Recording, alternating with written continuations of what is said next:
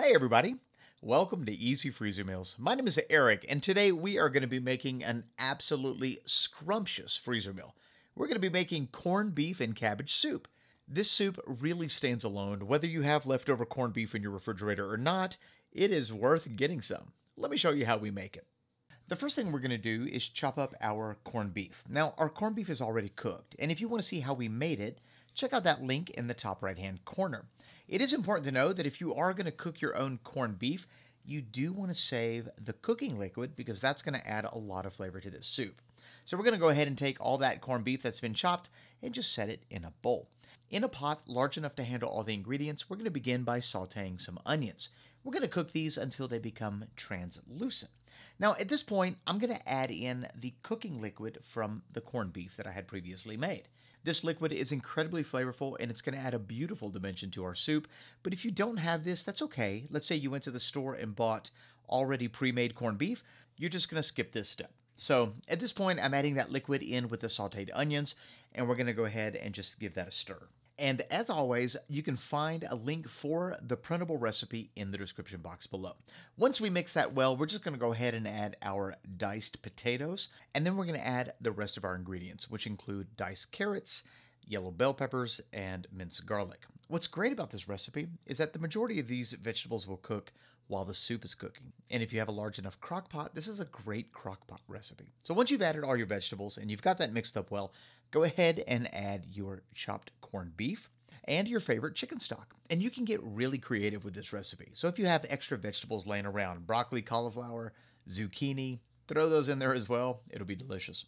Now that our stock is added, we're going to add our chopped cabbage, and you're going to cook this for 30 to 45 minutes on a medium heat until your potatoes and carrots are tender. And here at the end of this recipe, we're going to adjust for seasonings because typically corned beef is heavily seasoned and sometimes a little salty. And that's all going to come out into your soup. So give it a little taste, a little black pepper, a little garlic powder, whatever you want. Adjust as necessary, and our soup is done. Enjoy this for lunch or dinner, and whatever's left over, we're going to package that into freezer-friendly containers, and I'm going to show you how to do that. And for those of you who are brand new to the channel and just checking us out, we'd like to say welcome. Easy Freezer Meals is a freezer meal business that I started about 10 years ago. And through this channel, we share all of our recipes, all of our tricks and tips and secrets so that you can learn from our mistakes. And if you ever have any questions, feel free to ask. I try to make myself available. And here we are putting these in sous vide friendly vacuum sealed bags. They freeze incredibly well, just like this. And in every video, we not only show you how to make the freezer meal, but we're going to show you what it looks like when you take it out of the freezer and you cook it up. Because I want you to know what it's going to look like on your dinner plate.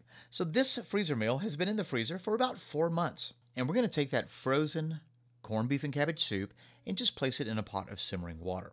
It's going to simmer for about 10 minutes. And in 10 minutes, this is what our soup is going to look like.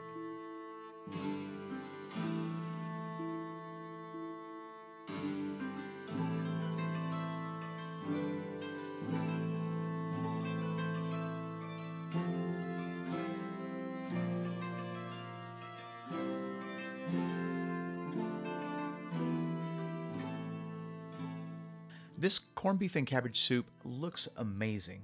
It's so hearty. There's vegetables and beef everywhere. Let's give it a little taste and see what it tastes like. This soup is so delicious. The broth has all of those traditional corned beef flavors, and the beef is incredibly tender.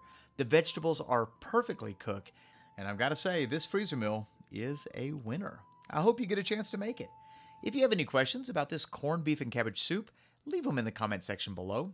And if you like this video or got anything out of it, a thumbs up would be helpful. We have chicken lo mein on the horizon, so be sure to subscribe so you don't miss that episode. We'll see you soon.